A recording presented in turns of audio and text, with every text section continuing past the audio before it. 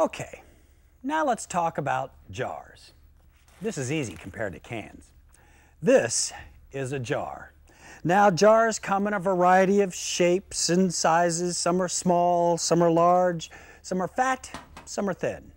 But all are made of glass or maybe plastic and have a lid. To be safe, the jar must not be cracked.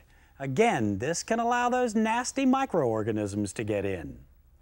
Be especially diligent in checking around the rim. You see, if the jar is cracked or chipped, glass particles might get into the jar when it's opened. Glass has no nutritional value and could be hard on your mouth, teeth, and digestive system. Throw cracked or chipped jars away. Also, throw away jars that contain funky-looking food. If the color is strange or if the liquid looks cloudy, pitch it.